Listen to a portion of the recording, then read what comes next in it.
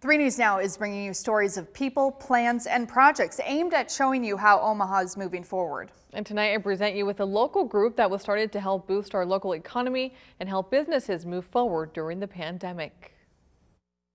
There's both a social and an economic hard impact on supporting the locally owned independent small mom and pop businesses. Jason Feldman is all about supporting local, and now he's a lead ambassador for Keep Local Alive Omaha. Keep Local Alive, it started here in Omaha, and it's since expanded to 75 other cities across the country after the success we've had here this past year. It's a group that started on Facebook after the pandemic hit and greatly impacted businesses, with the goal of sustaining the initial excitement to support local.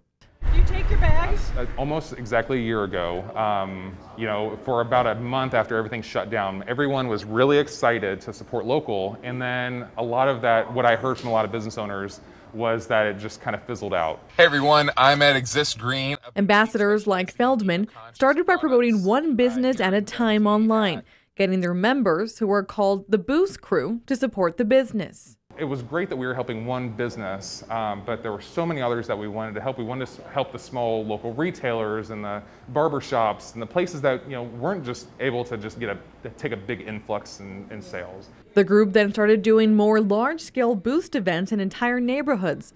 They recently did an event in Dundee and recruited neighborhood-level ambassadors who are business owners or neighborhood leaders, like Dundee Flea owner Robin Heller. They gave me the steps to really go around and promote and talk to local businesses about what it is to be part of the Dundee community. And I went around to every local business within a couple of days and said, this is something that I want you to be a part of. And the reception was so nice, and it's something that people aren't used to, because you're really getting something for nothing. You're getting that piece that, wait a minute, they're going to do what? They're going to promote local businesses? What's it cost? What is it? And it's really just a networking ability for us businesses to all get involved with each other and find a way to support each other in the community. Other businesses like Dundee Double Shot, that's just a few shops down, where owner Connie Lang is all about community. She even has different coffee beans named after different Omaha neighborhoods. For her, Keep Local Alive is just another way to connect with other business owners beyond Dundee. This group gave us the opportunity to really shine as far as small businesses, supporting small businesses. And so that's what we began to look to do. How can we help our neighbors? And really reaching out to the other small businesses and bringing their products into Dundee Double Shot, as well as going and supporting them. Feldman says for businesses to stay afloat this past year has been a mantra.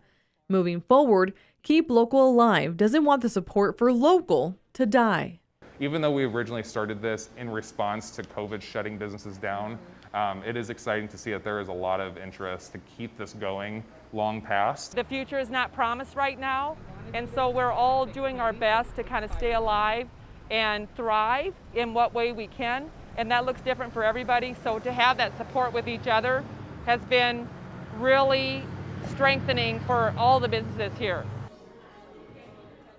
Feldman says if everyone spent $20 a week to local businesses, that would greatly boost the local economy. Now, to find out more about the organization and upcoming Boost events and all of our moving forward stories, visit our website, 3newsnow.com.